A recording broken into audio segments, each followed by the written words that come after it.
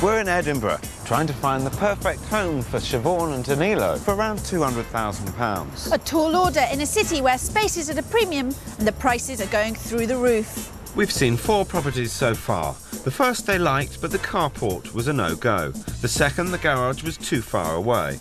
At the third, they walked in and back out. But the fourth, Siobhan loved. Now we've got 2 more for them to view.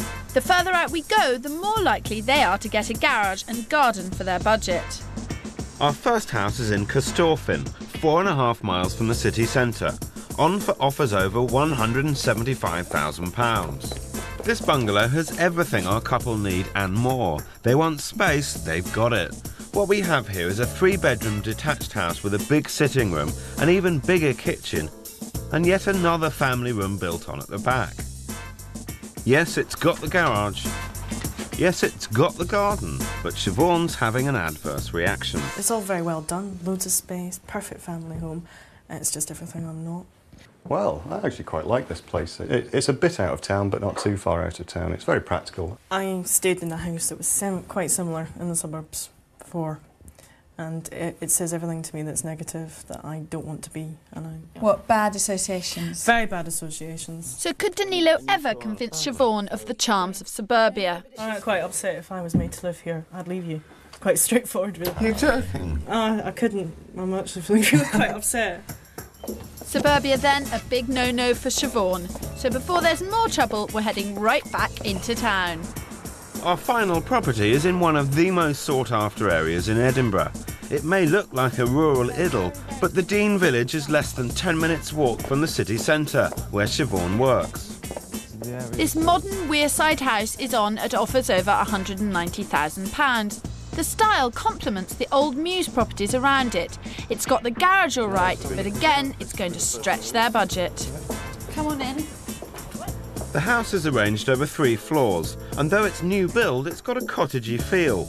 On the ground floor, there's a useful utility area hidden behind the internal garage. On the first floor, there's a snug kitchen and a separate dining room, and the biggest space is the light and bright living room at the back of the house. The 2 bedrooms are in the roof space. Downstairs is the playing and tinkering bit, and upstairs is the living bit. That's really nice. It's lovely, isn't it? Very nice. Ta-dum. Oh, wow.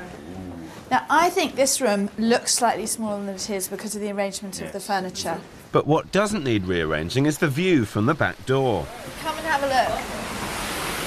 Isn't this fantastic? This house has its own private balcony that overlooks the water of Leith. What a result in the heart of a city. One of the reasons we brought you here was because we hoped that it would have the marriage between the convenience and practicality that Danilo was looking at, and the central location that was more important to you. And the atmosphere. It is a modern house, but it has the old houses in the Mews opposite, and it's one of the best new builds I've seen. I mean, it's really beautifully done. And here you do get a fantastic view. Oh, yeah. Oh, yeah. This property is 5 years old, so most of the teething problems associated with new houses will have been sorted. But it's still worth being vigilant. As you can see, there's a patched up crack on the ceiling with watermarks around it. If you see something like that, trace it. Think what's above it and go and find out what's causing the problem. In this case, it looks like it's a water problem. And here we have the solution. The silicone around the shower tray is completely perished. It needs to be replaced. Hey, it's a good-sized garage in here. Well, the garages fairly speak for themselves. Plenty of room. Plenty of room, yeah. Have we struck gold? Do I hear a hint of excitement in Danilo's voice? This is a great house, it really is. He thinks it's great. But how can Siobhan tell him she doesn't like it? And the trouble is, this is the only house he's ever walked into and said, I really like this. If you shouted loud enough, she'd bring you down a cup of tea. I don't think that'll happen. Nor do I. Feeling quite upset, actually. Siobhan's always favoured traditional properties, but can Danilo change her mind? I know it's got a hell of a lot of character for a modern house, but I'm still thinking modern. It doesn't look like a modern house, though. Feels like one. I think this is just such a cool location. I don't think we can overlook it. I'm not looking for cool, I'm looking for nest and home for the next 15, 20 years. I'm not looking for something that's bijou cool that will be fine for 3, 4 years and then I'll think, Oh dear, it's stalemate. Danilo's digging his heels in, and Siobhan's heart lies elsewhere. This is not going well at all. We've seen a good and varied selection of properties, and we've had discussions about the constraints of all of them, but I just don't think we're getting anywhere.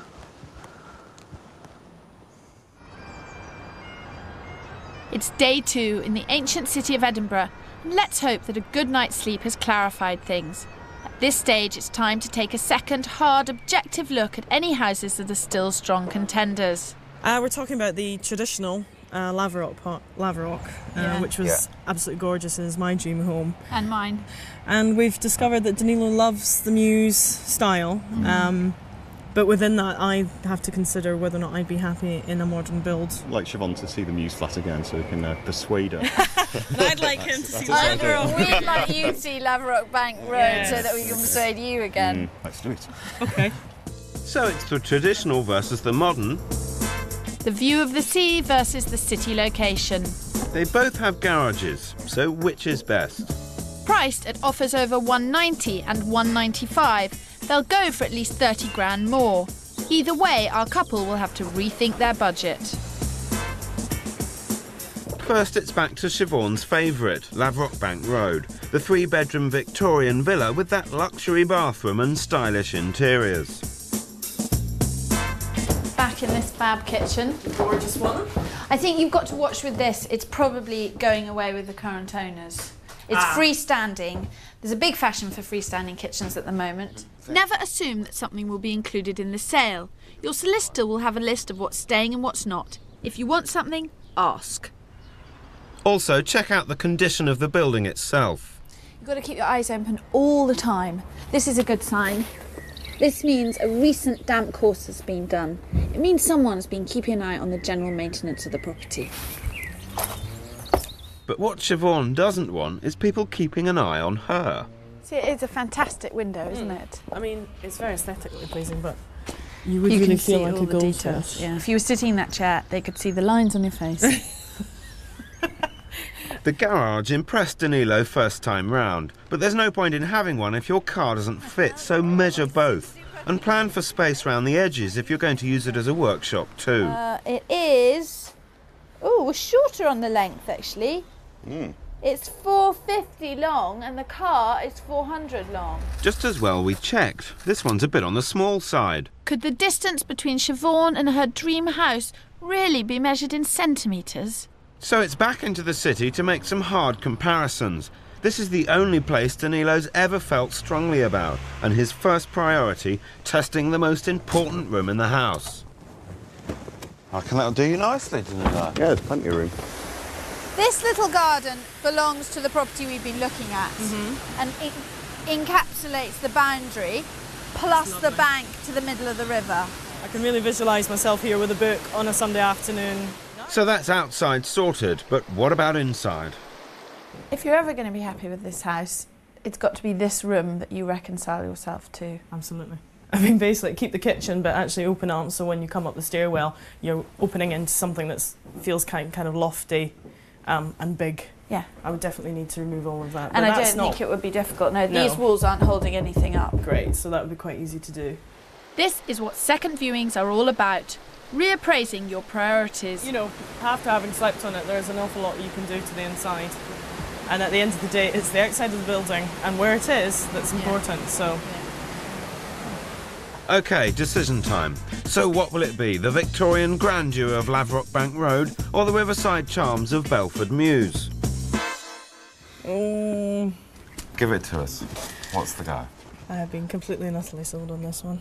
Really? I'm sorry, Kirstie. I'm sorry.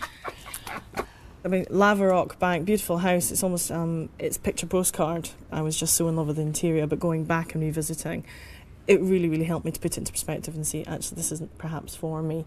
The central location here is absolutely fantastic. Well, I wasn't expecting that, but it's great. They've both got what they want. A modern Mews house with a country feel, a rural setting in the heart of the city. This property's got such broad appeal that we have to move fast.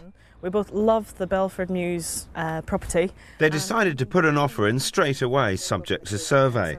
But other parties want it too, so we'll have to wait and see if our bid is successful. We've got to love you and leave you, but you know what you're doing. Yes. We're at the other end of the telephone. Thank you. Good luck. Let us know how you go. Take care. Thanks very much, Phil. But the burning question is, did they get it? I just cannot believe we've got the house. It's absolutely brilliant. Yep, I'm very pleased as well. I actually like it. Well, hey, a result.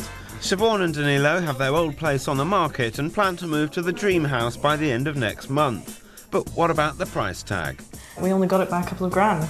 So, and we got it for the prize total, and he'll start to crack this stage, 275 we ended up bidding. That's a mere £75,000 More over than we thought what we would agreed. spend. Yes, there you go though.